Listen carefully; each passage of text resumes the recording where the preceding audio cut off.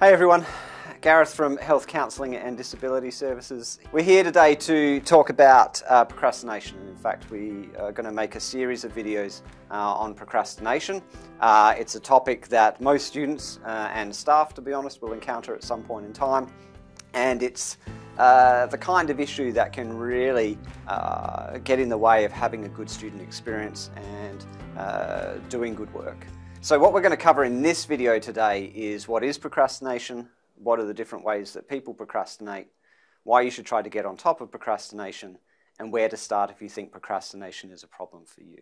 So first, what is procrastination? So procrastination is delaying action on something that needs to be done, despite expecting to be worse off, and in most cases, often being worse off.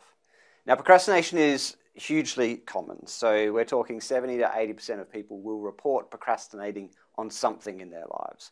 Maybe it's something they need to do around the house, or someone they need to get back to, or in our case, our work or our studies.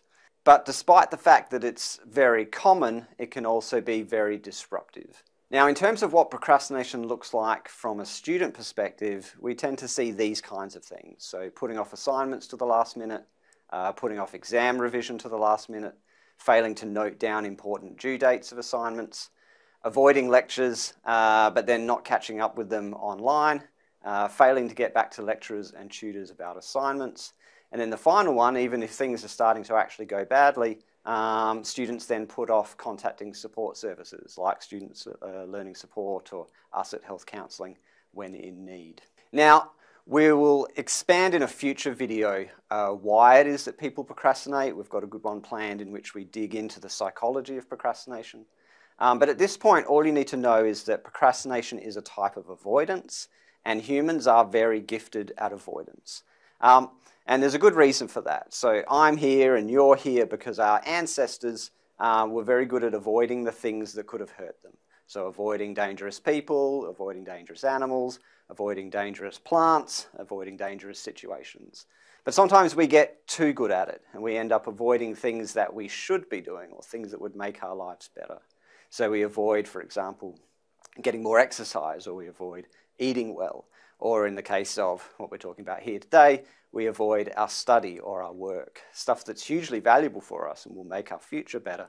But for some reason, we decide to put it aside or leave it till the last minute. Now, I've been at Flinders for a while, both as a student and as a staff member, and I have heard and I have used many excuses or justifications for procrastination. And what we're going to do now is run through some of the most common ones that we hear and the common ones that we see. And as we go through this list, you might find that there are ones that you think you do. You might go, yep, that's totally me. I do that one all the time. Now, we're not showing you these to make you feel guilty or ashamed. We're actually showing you these so you can get a bit of a sense of what your own personal procrastination profile is. And we'll be able to use that when we talk later about what kind of assistance might be relevant for you. So, when we have something that we need to do, like an assignment or a piece of work, that we don't really want to do and we're not doing it, then we start to feel a bit guilty or a bit ashamed. And we don't like to feel guilty or ashamed, so we try and distract ourselves from those feelings. And one of the things we can do is immerse ourselves in fun and enjoyable activities.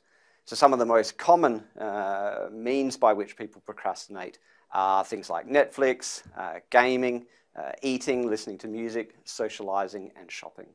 And really what these activities do is they take our minds off the fact that we're not working on what we should be.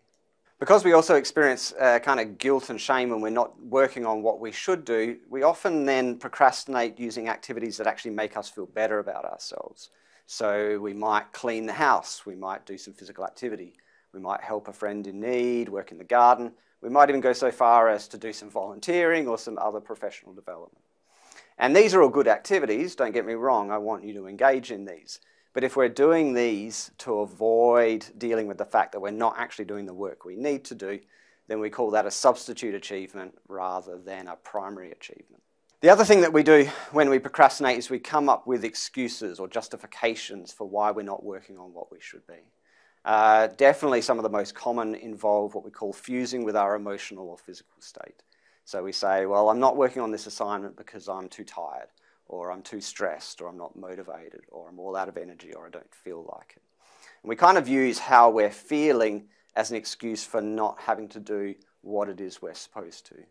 The problem is we're always going to have to be doing some of our work when we're not actually feeling that great. And the more we use this excuse, the more we kind of limit the opportunities to work on the basis of how we're feeling at the time.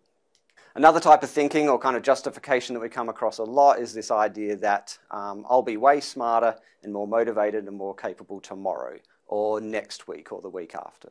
So we sort of have this fairy tale that our future version of ourselves is much better and smarter and more interested in this assignment than the current version of ourselves. And the problem is our future self is actually rarely more capable, more competent, more interested than your current version, than who you are and how you feel right now. And in fact, all you're doing is diddling your future self because you're giving them less time to actually get the assignment done or the revision done. Sometimes we just bring out our inner rebellious child, right? And this is essentially the equivalent of an adult tantrum. So we decide that we don't want to do the work, we're not interested in it, it's no fun. We scrunch up our face, we hold our breath, we put our arms up, and we just refuse to budge. And to us at the time, it seems like a legitimate excuse, but really from anyone watching from the outside, it is, as I said, basically just an adult tantrum. So those are some of the more kind of obvious ways that we procrastinate, but there are also some more subtle ways that we procrastinate. I've got certain preferences in the way I work. So I like to do most of my work in the morning. I certainly like to do the more complex work in the morning. And there are certain places I enjoy working more. I enjoy working from home, obviously, but I also enjoy working from my office. But it's not always the case that those conditions can be exactly right. And I may have to do work in places I'm not interested in. I may have to do work during times of the day that I'm not as productive. But what people do sometimes is they turn their preferences into rules, and then they apply those rules to whether or not they should or should not be studying now.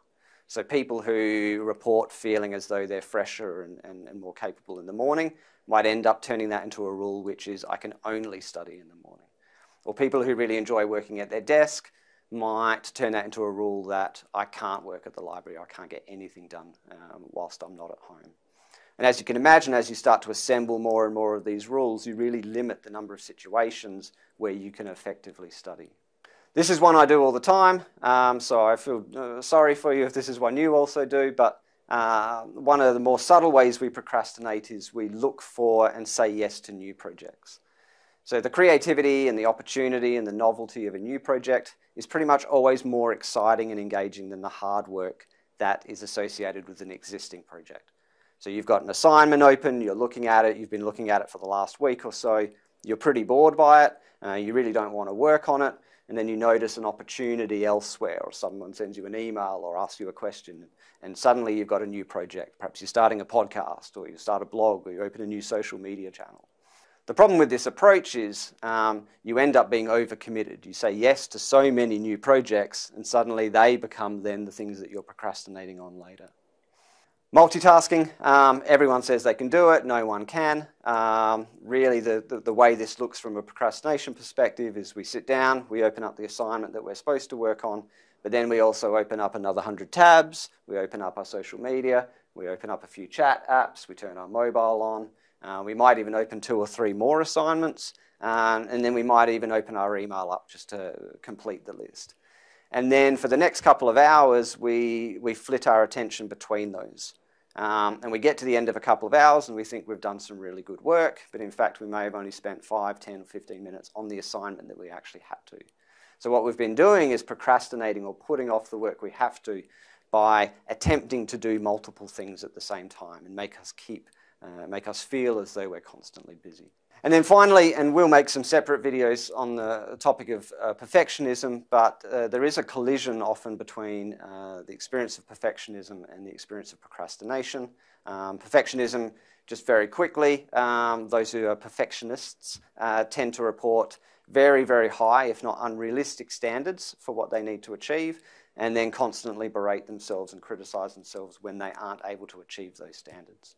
And for some perfectionists, the standards they set are so high and so beyond what they think they're capable of that it ultimately leads to procrastination, because they say to themselves, I'm not going to do this project if I can't do it perfectly. There's no point doing it if I can't do it at all. So they keep putting assignments off because they never feel like they're going to be at a point where they can do it at the level of quality that they want. Okay, so why should you try and get on top of procrastination?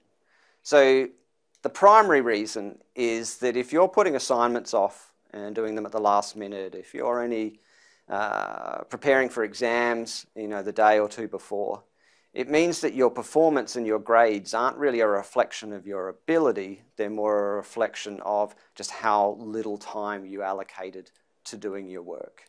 And it would be a real shame to get to the end of your degree and for your grades not to actually reflect your ability and capacity, but simply to be a reflection of how much you procrastinated over that time. So really one of the primary reasons to get on top of it is so that your grades at university reflect the ability you have. But we also know that there's a whole bunch of other negative things that come along with procrastination. So when we see students who report high levels of procrastination, they also report high levels of stress, sleep problems, fatigue and exhaustion, illness, anxiety. They tend to be very angry at themselves and feel a lot of shame about not getting their work done. They want to do these assignments, they want to do well, but they get frustrated at the fact they continually procrastinate. And then overall, their study experience starts to become really aversive, and they become dissatisfied with their degree, dissatisfied with being at university, and they're more likely to maybe drop out or quit at that point in time. So, does this sound like you? So we've covered the kind of different ways that people procrastinate, the many creative ways that people justify that procrastination, and some of the negative impacts of procrastination. And if having listened to that you think, okay, this does sound a little bit like me, don't be scared. There are things that you can actually do about it. So if you found this video, you pretty much already know about the Student Learning Support Service. If you don't feel as though you're getting what you need from the kind of self-help materials, then book in to see maybe an academic advisor at the Learning Lounge. If your degree involves a lot of assignments, like written assignments, essays and stuff, consider using the Studiosity service.